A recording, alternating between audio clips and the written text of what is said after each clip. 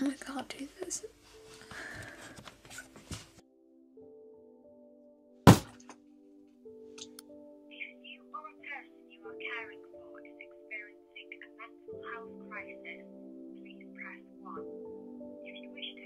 Admission of mentally disordered persons found in a public place.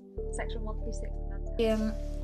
I was taken into A&E feeling suicidal. I have had a recent referral to CAMS. They probably what to say other than that. I'm sorry. Something else happened, and the last 2 months of my life have been complete and utter hell. I'm diagnosed with borderline personality disorder. I remember being sat in a hospital bed and being told the words, "You have borderline personality disorder." I'd never wanted to leave a room more than that moment, but there wasn't much choice. "If you leave, we'll phone the police." Those words sent shivers down my spine. I remember the first time being told that I wasn't allowed to leave the department. I did it anyway, and when while walking back to my house, I got stopped by a police van. I couldn't believe they'd actually phoned the police to me. It didn't make sense. But to be fair, I didn't know much about the Mental Health Act. I vividly remember the officer looking down at me and saying, "Lydia, we're detaining you under Section 136 of the Mental Health Act." I don't know what possessed me, but I tried to run. Big mistake. Obviously, the officer stopped me and I wasn't very good at fighting my way out. From there, I was taken back to A&E and held on the 136. This was the first of many incidents with the police. Information S136. Admission of mentally disordered persons found in a public place. Section 136 of the Mental Health Act 1983. Patient name. Borderline personality disorder is a serious mental illness characterized by pervasive instability in moods, interpersonal relationships, self-image, and behavior. There are effective BPD treatments and coping skills that can help you to feel better and back in control of your thoughts, feelings, and actions. In the past, many mental health professionals had trouble treating borderline personality disorder, so they came to the mistaken conclusion that there was little to be done. But we now know that BPD is treatable. In fact, the long-term prognosis for BPD is better than those for depression and bipolar disorder. However, it requires a specialised approach. The bottom line is, most people with BPD can and do get better. When I'm well, I'm well. I do amazing things and enjoy life. Yeah, put myself on the 2 tall ones, that works.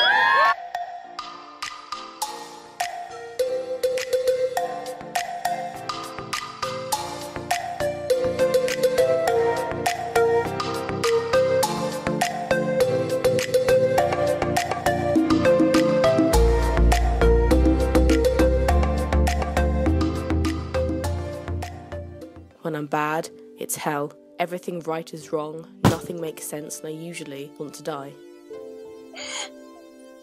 I can't cope with these guys anymore. Yeah. So how can I help you, Lydia? I'm just not feeling great, and when in a good mindset, you can make rational decisions and is determined, knows what to aim for, and often doesn't stop until has achieved that goal. When not in a good mindset, can often make rash, unthought out decisions which have led to Section 136 in the past. So I was tasked to film this little clip which talking about what it's like to be friends with Lydia. Now, Liz is my best friend, and this is because she is understanding about who I am, about herself and situations like that, and she's just wonderful, she's funny, and she isn't a bad person, and I can tell that, and I can also tell she wants to stab me in the back, which I've had a lot of people do, so it's one of those, to have someone like Lydia, who I can trust, and who I have trusted for a while now, is awesome, and that's why Lydia is an awesome person. Being friends with Lydia is a lot of fun. She's really funny and witty, even when she's being really annoying. She's just amazing. She's also really, really disordered. Like, when she has her mind on something, she will not stop until it's completed. And it's just, I would not trade her for any other person in my life. I remember sitting there wondering whether or not it would hurt. I should probably point out that at this point I was sat against the door of my bedroom with a piece of broken glass about to touch my wrist. This was the first time I intentionally hurt myself. My entire life I've been on and off medication for my anxiety, my low mood, and more recently to stabilise my mood. What I'm doing after that, I'm gonna probably go on some other medication as well then. It's just getting my body used to it all again. Myself. I feel like I've always been self-destructive to a point, whether it was with broken glass, pills, blades, not eating alcohol, and a long list of other things.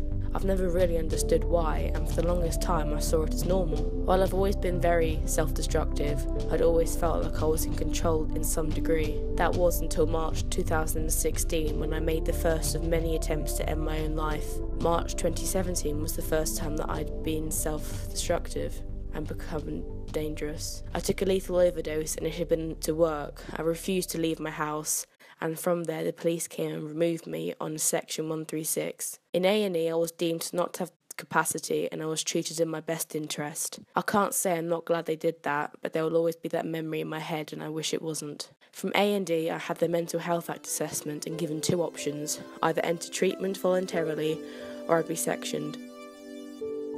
So I entered treatment voluntarily. From there I was put back onto all medication and I pretty much slept the rest of the time I was there.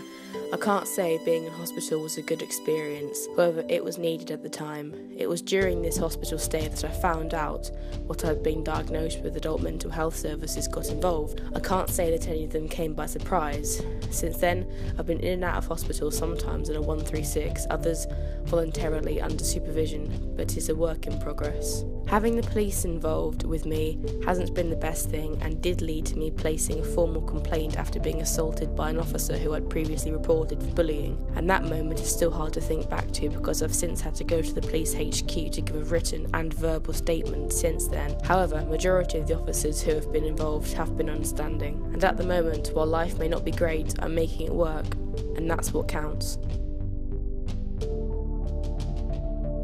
Picture yourself on shifting sands, the ground beneath your feet constantly changing and throwing you off balance, leaving you scared and defensive. That's what it's like to have borderline personality disorder. For people with BPD, almost everything is unstable. Their relationships, their moods, their thinking, their behaviour, and even their identity. It's a frightening and painful way to live, but there is hope.